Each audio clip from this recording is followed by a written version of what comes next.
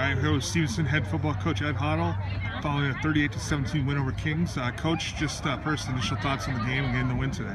Well, I don't think we had our best football today. I think we left some plays out there. I don't know how emotionally up we were for today. So I think when you can come on the road for the third straight week and grind out a win, obviously you're happy. But we're going to look back at the week of preparation and see what maybe we can do better looking into the next week.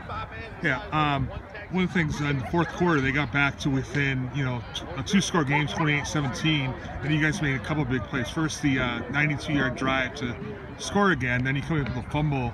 So obviously you were able to close it out, when they got a little bit close. Sure, and that's what that's what quality football teams do in the fourth quarter. To go on a 92-yard drive, that was huge. I mean, that kind of seals the game in a sense. And again, we talked all week about ball security issues that they have, and Ashton took the coaching from the classroom to the field, and was able to get the fumble, and that's what you want. You want seniors to make big plays in big spots. Yeah, and talking about the game Ashton had, he just looked like he was all over the field today.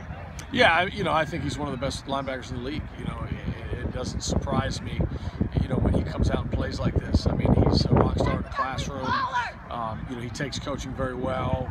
He's constantly looking to become a better football player, and to see him have a game like this, not surprising at all. Very, very happy for him. All right, thanks a lot, Coach. Congratulations. Thank you very much, Craig.